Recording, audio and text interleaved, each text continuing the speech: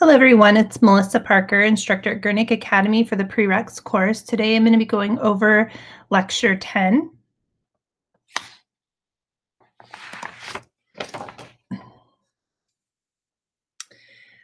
So there's a few terms that you're going to want to know by their definition. So the first one is going to be enzyme.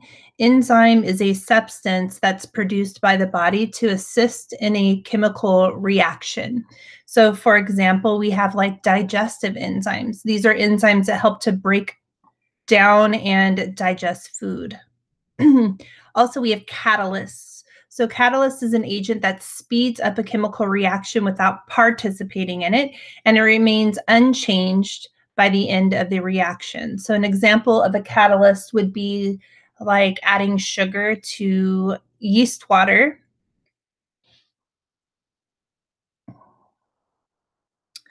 An active site, this is the location where the reaction happens. And then enzyme, this is a binding site, or the enzyme's binding site. This is the location where the substrates will attach to the enzyme. And then substrates, or the reactant, which are helped by the enzyme. So substrates are substances on which an enzyme acts. Like, for example, soil is the substrate for most seeds and plants.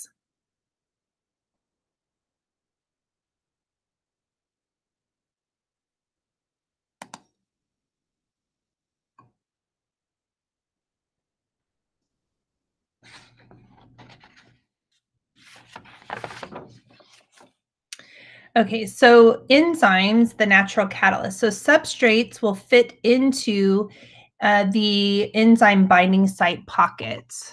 So this right here is a representation of the substrate. This right here is the enzyme's binding site right here. So this is where the substrate is going to go into the enzyme. So the substrate is sitting in the enzyme's binding site right here. This is the pocket. That's called the enzyme substrate complex, and the enzyme changes shape slightly, called a conformational change. And so when the substrate comes into the enzyme right here, it's actually leaving the site as a different product.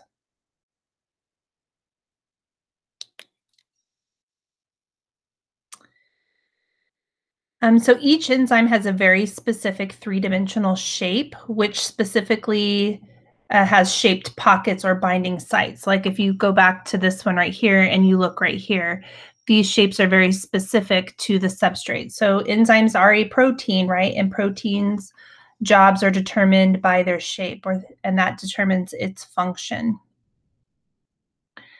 So enzymes are specific to their substrates. So the enzymes only work for their designed function. And the reaction is then catalyzed. So enzymes are biological molecules that act as a catalyst, and they help complex reactions occur everywhere in life. So let's say you ate a piece of meat. So protease, so things that end in ase are usually enzymes, will go to work to help break down the peptide bonds that are between the amino acids. So enzymes are specific to their substrates and the reactions catalyzed. So usually one enzyme results in one reaction. And it is also important to note that many enzymes catalyze reactions going both ways. So we can take the substrates and turn them into products, or we can take the products and turn them into substrates. However, there are some enzymes that catalyze reactions only one way. So we have the substrates and they only produce a product, but they do not do the reverse. So enzymes that catalyze reactions both ways. So an example of something that we learned is glycolysis. This is a one-way enzyme. So pyruvates can go to the acetyl groups, but not reverse, right? We can't take an acetyl and change it back into a pyruvate. But we can take glucose and change it to a pyruvate, and we could take pyruvates and change it back to a glucose. So those are examples of how one enzyme can go both ways versus another substrate can only go in one direction. So here's another example of an enzyme substrate. So these again are the substrates up here. These would represent the enzymes. So the enzymes are very specific to their shape, right? So this one can't fit here because it doesn't fit in that shape, whereas this one can fit here and this one can fit here. So enzymes kind of remind me of like an assembly line of robots. Excuse me. Okay, so you know about cars and they have assembly lines where they're made. And there are these giant robots that help people do specific tasks. So some of those robots will lift the whole car, some will lift just the doors, and some will put bolts on the frame. So the enzymes work like these giant robots. They grab one or two pieces and they do something with them and then they release them. And once their job is done, they move on to the next piece or the next car and do the same thing. So these are just little protein robots that are inside of our body. So the robot was designed to move a car door. It can't put on the brakes to the car. And the specialized robot arms just can't do the job. So the enzymes are the same. Enzymes are the same. They can only work with one specific molecule and they can only do specific tasks because there are so many specific, they are so specific. Their structure is very important. If only one amino acid of the enzyme is messed up, then the enzyme might not work. And it would be as if someone had unplugged the cord to the robot. So the shape is very specific to its function.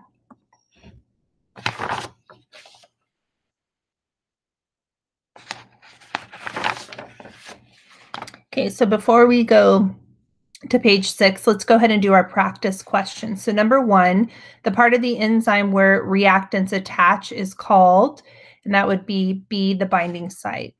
Okay, which of the following is not true about enzymes? And the answer would be A, all enzymes catalyze reactions going one way. 3, enzymes usually catalyze a reaction only for specific substrates because of the specific shape or A, binding site.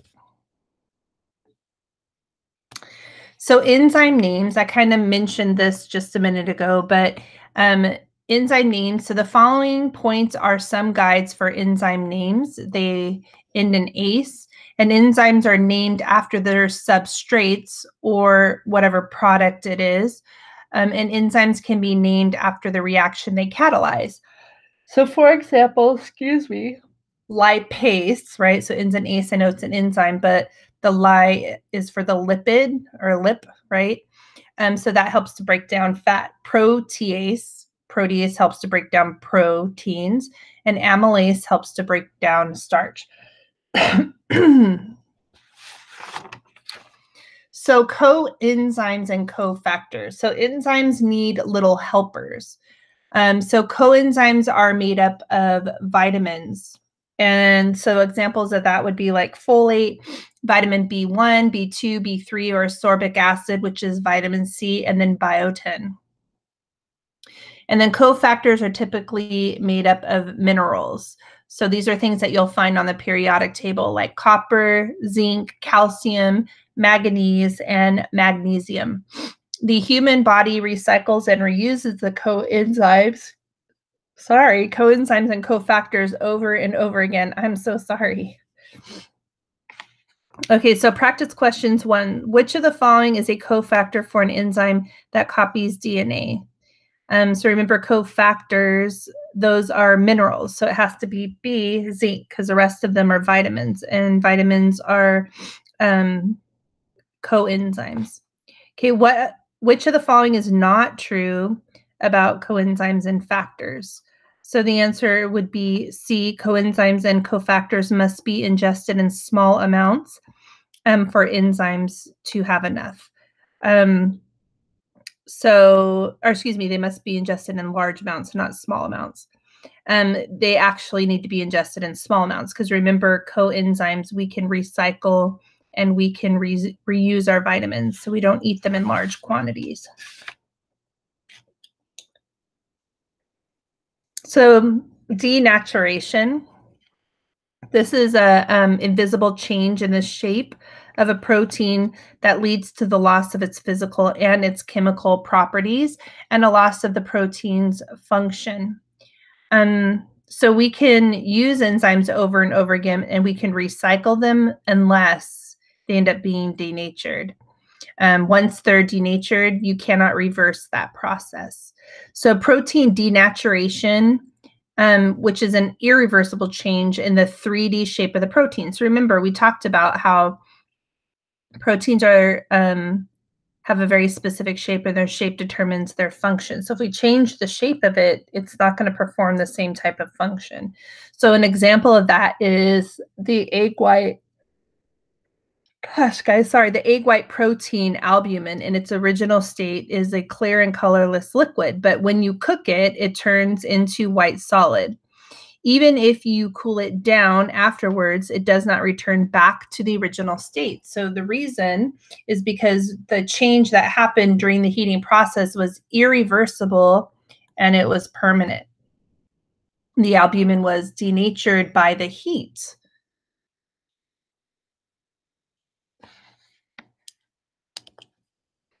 So denaturation of proteins, including enzymes, because enzymes are proteins, can be due to extreme pH. So that could be either too acidic or it could even be too alkaline. Also high temperatures, so heating it up. Like example for the egg. High pressure, physical stress such as shaking. So like I used to have a patient where I had to go to her house every week and I had to administer an infusion to her. And the medication, I had to be very gentle when I was mixing the medication up. You couldn't shake it because if you did, it would change the shape and then it wouldn't work properly for the patient. Also high concentrations of ions or salts. All right, so there's a practice question on the bottom of page 8. It says the following can denature an enzyme except, and the answer is low pressure. It's only high pressure.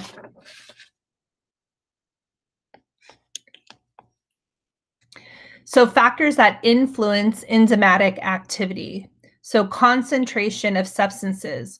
So the higher the concentration of the substrates, the faster the reaction will move forward, right? So if you have your little enzyme, right? Let me draw a little enzyme right here, right? The more of these little substrates that I have out here, the more likely they're going to bind at this particular site right here. So the concentration of coenzymes and cofactors. So I always tell my kids, many hands make light work, right? And if you remember, coenzymes and cofactors are helpers for the enzymes. So if you have a lot of help, then it's going to help to speed up the reaction and make it occur faster. Also temperature. The lower the temperature will result in molecules moving slower. Remember, we learned about that when we talked about water, and the reason why when it's cold it turns into a solid is because the molecules are moving very slowly. At high temperature, it will result in the molecules moving faster, thus a faster reaction. So pH of a solution. So pH of a solution indicates how acidic or how alkaline it is. So the pH scale, the solution with high concentration of hydrogen protons is called an acid or acidic. A solution with a low concentration of hydrogen protons is called alkaline. So a neutral solution has hydrogen proton concentrations that are in the middle. So it will have a pH of 7. Oops, I thought I had my highlighter on. It'll have a pH of 7, which is neither acidic or neither alkaline. You don't have to memorize these numbers or what they are, but just to kind of give you an idea of what we're talking about. So hydrochloric acid, that's the acid that's found inside of our stomach. It's a very strong acid. It's a pH of 1.5. So the lower the number, the more acidic a substance is. Any number higher than 7, the more alkalinic it's going to be, the further it moves away from 7.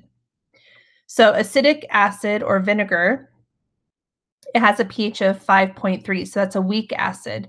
So sometimes people get this a little bit confused because, you know, this is 1.5 and this is 5.3, and 5.3 is a larger number. But the closer we get to 7, the less acid or less acidic the substance is.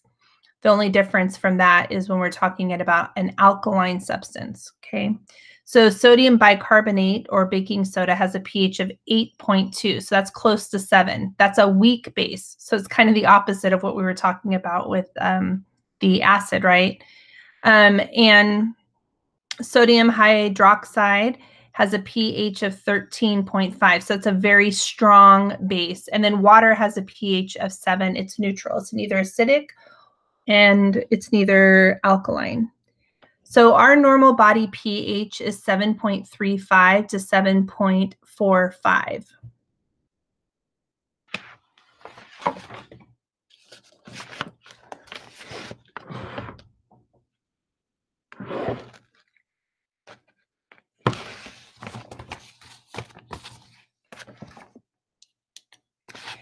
So there are some questions on page 10 at the very top where it's talking about the logs. We're not going to be doing the logs, okay? Okay, so on page 11, the pH scale. So a lot of people get very confused by the pH scale, okay? So remember, neutral is 7, okay? So if it's less than 7, okay, then the more acidic, the closer, how do I explain this? So if this is 0 or 1 down here, the further you move away from neutral, the more acidic it's going to be. And remember, neutral is neither acidic nor alkaline, so like water. Whereas from the 7 moving out or to a higher number, the stronger the alkaline will be. So the closer to the neutral, it'll be weak for the alkaline, and it will become stronger. I don't know why it keeps doing that. It'll become stronger as we move away. Now it doesn't want to erase.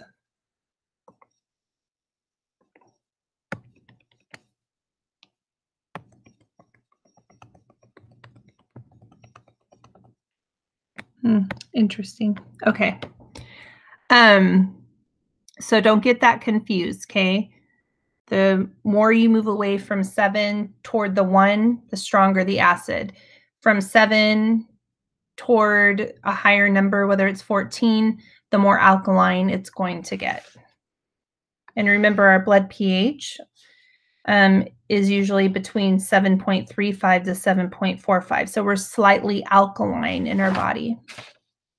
Okay, so practice questions. Which of the following is not true about the pH scale? And the answer is that the solution that has a high concentration of hydrogen protons will have a high pH number. So the more acidic something is, the lower the number is. So that's why that one's not true. And then even if you don't know the pH of hyaluronic acid, which of the following could it be? So we already know it's an acid, right? So it'd have to be lower than 7. So the answer is H.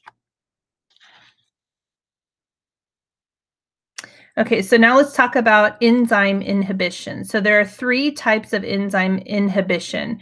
There's feedback inhibition, there's competitive inhibition, and then there's non-competitive inhibition. So feedback inhibition or negative feedback, this is where an enzyme is inhibited by the accumulated product of the reaction that it catalyzes. So too much of the product, then the reaction will slow down. So negative feedback is a natural process that prevents an overproduction of anything, like, for example, insulin.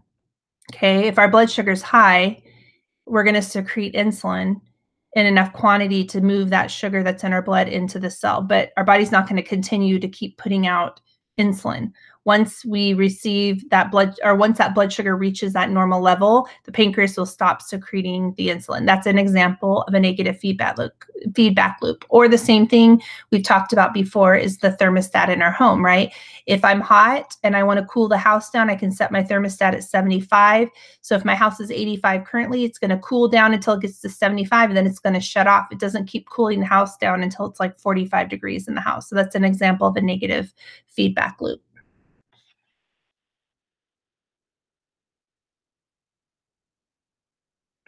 Sorry, I'm just checking my notes, make sure I have everything.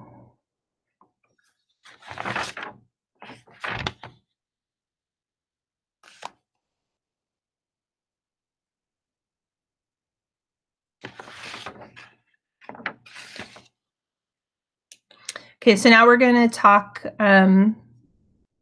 about competitive inhibition. So competitive inhibition or inhibitor is a molecule that temporarily, so the key word here is it temporarily occupies the binding site of the enzyme. Therefore, it prevents the true substrate from binding to the enzyme undergoing the reaction.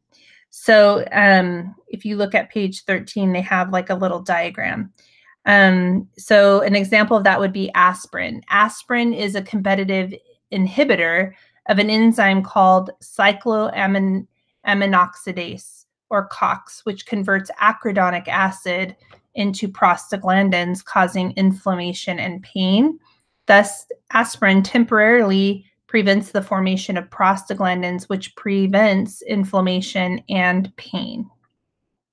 But it's only temporary. That's why when we take aspirin or Tylenol, it wears off, right? After 4 to 6 hours, we have to take another aspirin or another Tylenol to help with the pain because it's temporary and it's competing for that binding site. So non-competitive is different. So this is kind of similar to the picture that you have on page 13. So non-competitive has the substrate doesn't compete for this binding site right here, okay? It's not competing for this. There's something else that's going to bind to a different receptor site on the enzyme, and it changes the shape so that the substrate will no longer fit in the actual binding site because the shape changed, okay? So remember, when we change the shape of an enzyme, it's permanent. We can't take it back, okay? So this is a permanent change. This is an example of what I was talking about with the aspirin. It's competitive. So this right here would represent the aspirin. So this would represent normally the COX that they were talking about over there. It normally comes to this binding site and it starts inflammation. But what happens is the aspirin binds here so that we can't cause the inflammation. And so therefore we can't have pain if we don't have the inflammation. But remember, this is temporary, right? And this one over here is permanent because we're changing the shape. And once you change the shape, it can't do its job anymore. So the non-competitive inhibitor doesn't care about the binding sites. Because when we talk about the binding site, the aspirin and the substrate are competing for the binding site. But with a non-competitive, it doesn't care about that. The molecule is going to attach to the enzyme in a different place, and it's going to cause the enzyme to undergo a conformational change. So it's changing shape. Usually this change is permanent, causing the enzyme to be deactivated permanently, becoming unavailable to catalyze a reaction.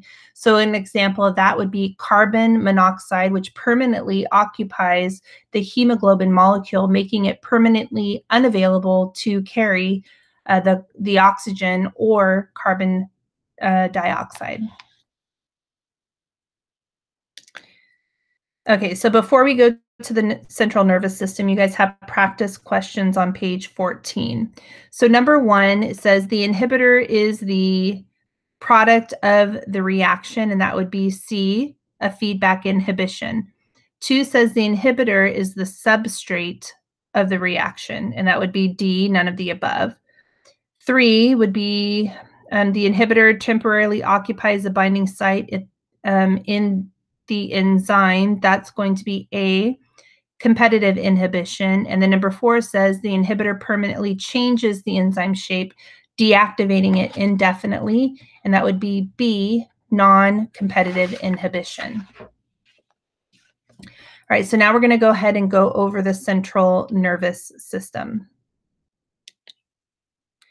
So the central nervous system, the brain can be divided into 4 major parts. There's the cerebrum, which is the higher brain. That's this up here. Then there's the diencephalon, which is the interbrain. So that's in here. And then there's the brain stem, which is this right here. And then there's the cerebellum, which is right here. So the diencephalon, di means 2. So that is the hypothalamus and the thalamus that make up the diencephalon.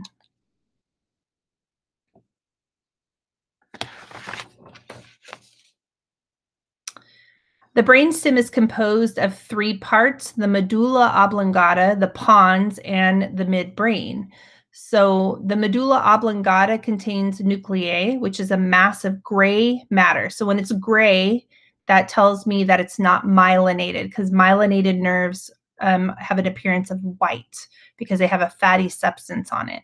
So which serves as a center for control for major vital functions. So the medulla oblongata is our vasomotor center. So that helps control our blood pressure and our heart rate. Respiratory control center, so how we breathe, our cough reflex center, our vomit reflex center, and also the origin of 4 out of the 12 pairs of cranial nerves. And don't worry, I'm not going to ask you the cranial nerves for this class, but you will need to memorize them for your anatomy class.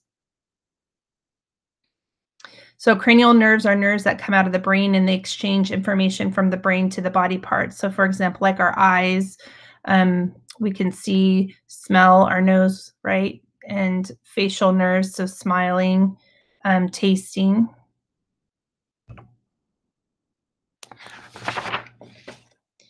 So 2, the pons, it controls some respiratory reflexes and facial nerves. So the origin of 4 cranial nerves, so 5, 6, 7, and 8, it controls some auditory reflexes, such as turning toward the sound or the source of a sound. And then the midbrain, the center of the eye's reflexes, origin for cranial nerves 3 and 4, both control movements of the eye muscles. It conducts impulses between the medulla oblongata and the cerebellum, and between the spinal cord and the diencephalon. Remember, the diencephalon is your thalamus and your hypothalamus. So here's another picture with your brain structures. So we have our cerebrum right here, and then our midbrain, our pons, and then the medulla oblongata, our diencephalon right here, and then our cerebellum right here. And then down here is the spinal cord. So the diencephalon consists of 2 parts, the thalamus and the hypothalamus.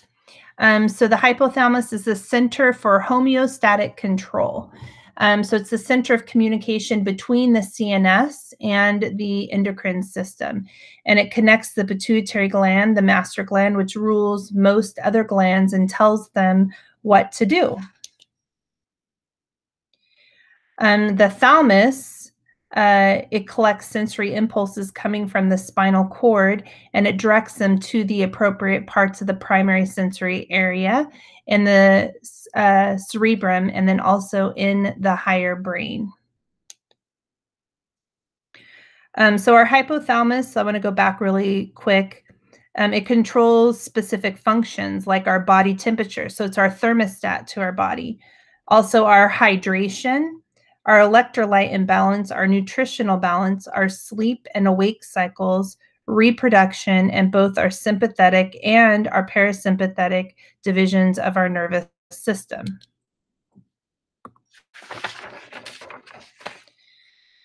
So again, this right here represents our cerebral hemisphere. This is our diencephalon right here. This is the midbrain. This is the pons. This is the medulla oblongata. This is our spinal cord. This is our cerebellum right here. So our brainstem is made up of the midbrain, the pons, and the medulla oblongata, and the diencephalon is made up of the thalamus and the hypothalamus. So our cerebellum, which means small brain or the hindbrain, is located in the back of the head, and it's divided into two hemispheres. There's two halves, a right and a left, and it's separated by the vermis. The function of the cerebellum all deal with coordination. So coordination of our smoothness of our skeletal muscle contractions. So like when I move my arm, it's not like a jerky motion, right? It's coordinated and it's very smooth and graceful. Awareness of body position. So knowing where my hand is in relation to the rest of my body. And then awareness of posture, and that's usually unconscious. So anytime I move, I'm having to adjust my posture so that I'm balanced. Also maintaining balance. And this is all done unconsciously. We're not thinking about doing it. Our body just does it. So awareness of direction and movement of the body in space by getting impulses from the inner ear. Okay, so we have practice questions on page 18. You may end up using one of these more than once. Number one, the center of the control for heart rate, blood pressure, and respiratory rate is B, the medulla oblongata. 2, the center of homeostatic control of most body functions, including body temperature, is E, hypothalamus. The center of control of body's movement, posture, and coordination is D, the cerebellum. 4, the part of the brain that controls the cough reflex and vomit reflex is B, the medulla oblongata. And 5, the part of the brain that belongs in the diencephalon is E, the hypothalamus. Okay, so the cerebrum, this is the largest part of the brain. It's the site of conscious thought and reasoning, and it's divided into two cerebral hemispheres, a right and a left, and it's divided by a longitudinal fissure. So this is that longitudinal fissure right here where the red is.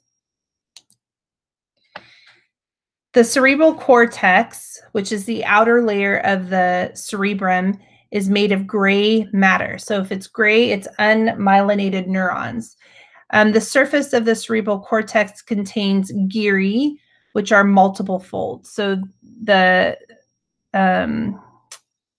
upside down U, that's a gyri, and the sulcus is the indentation. So that's the correct shape U. So the indentation or the sulcus or sulci, and the gyri is the folds that you see.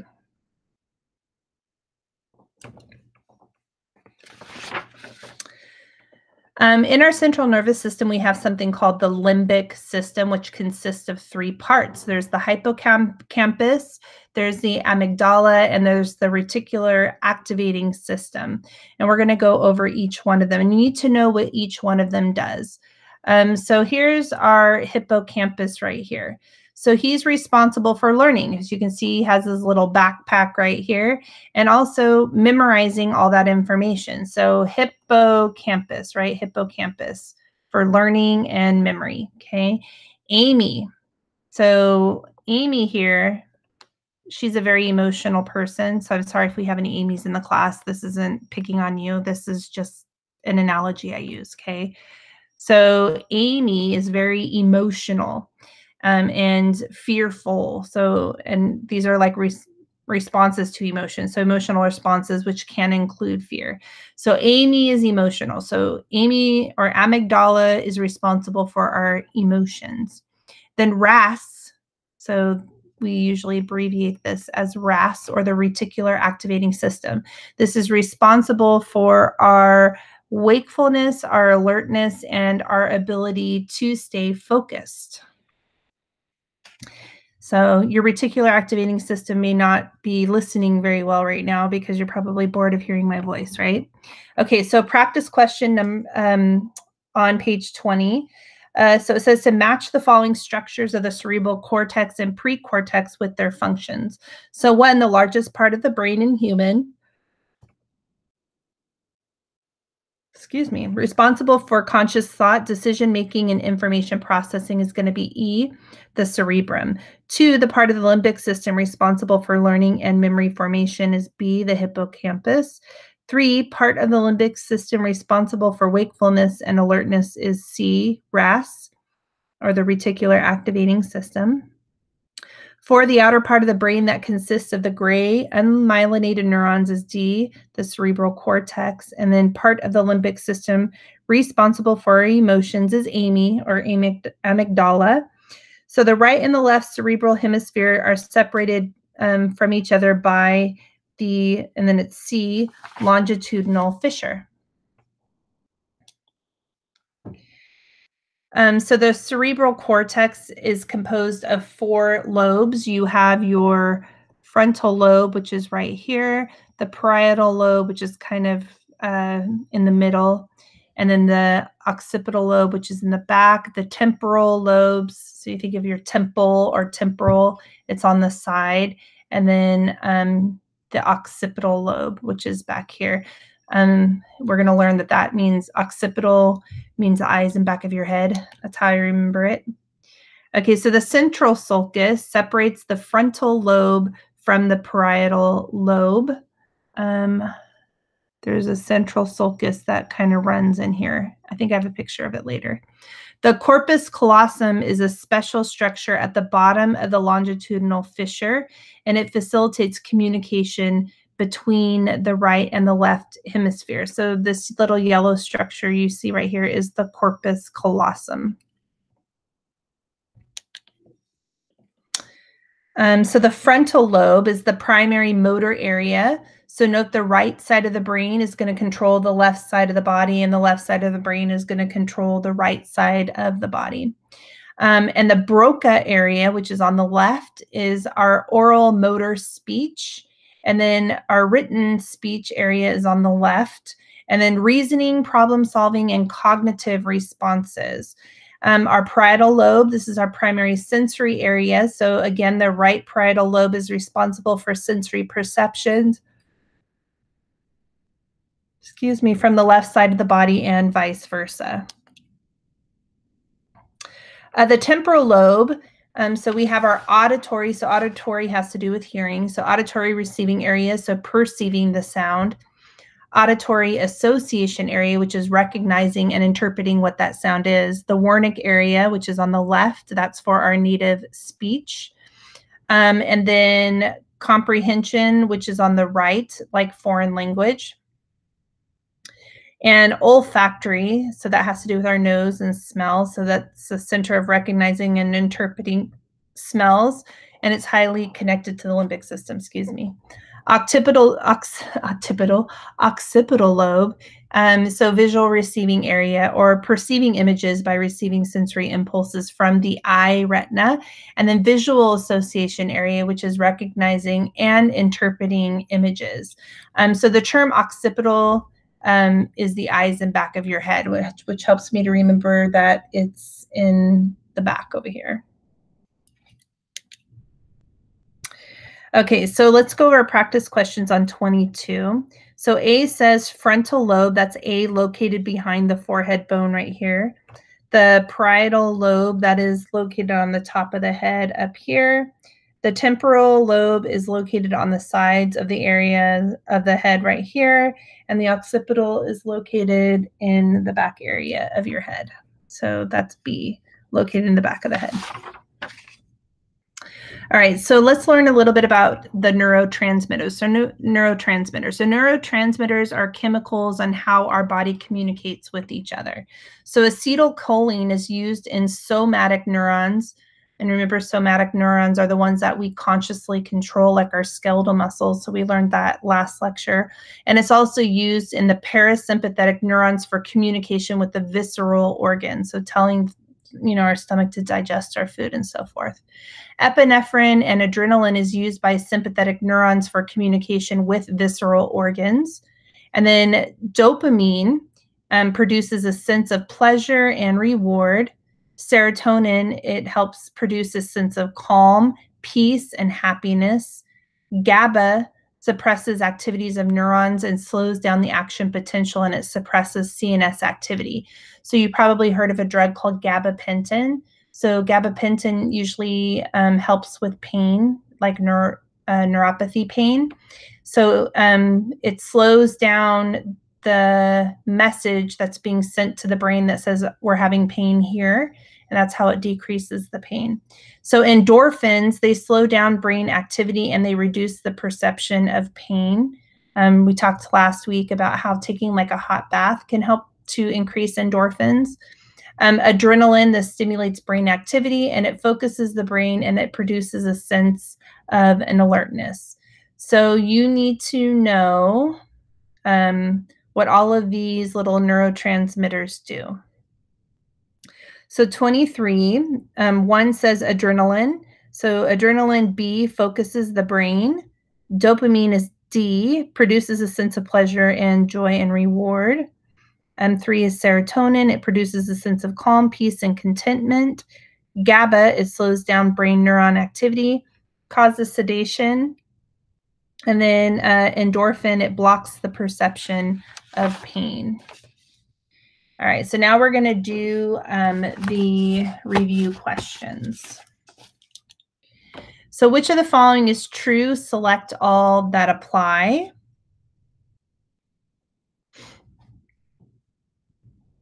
So solution with a high concentration of hydrogen protons will have a high pH number. That's false because if it has a high concentration of hydrogen protons, it'll be acidic, so it should have a low pH number.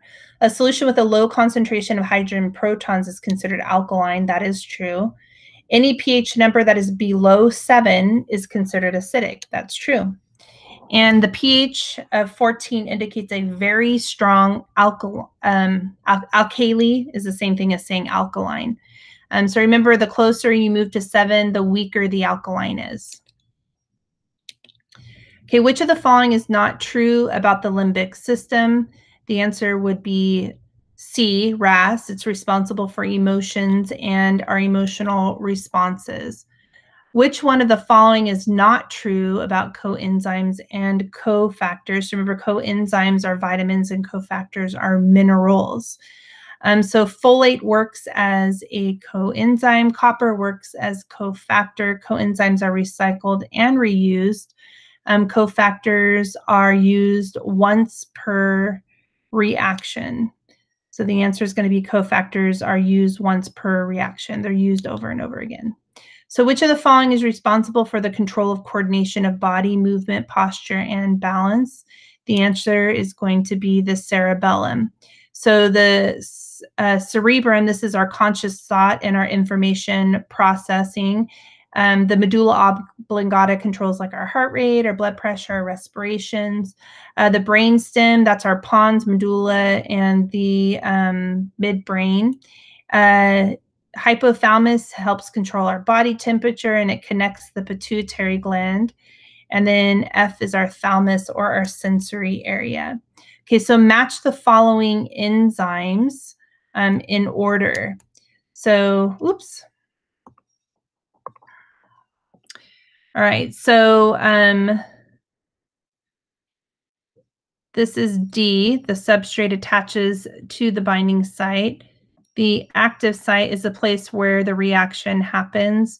The binding site is where the reactant attaches, and the enzyme is what catalyzes a specific biochemical reaction. Okay, so for each of these forms of enzyme inhibitions, find the appropriate choice. So number 1 is B.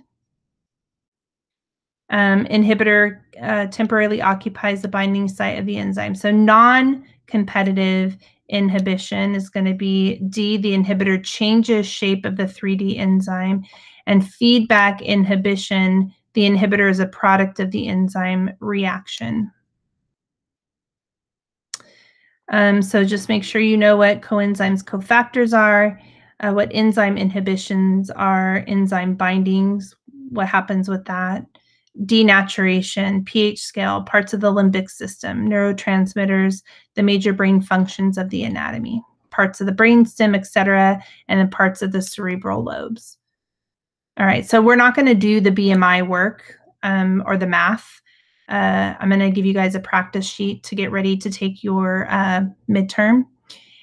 So you can skip the math portion if it's on BMI.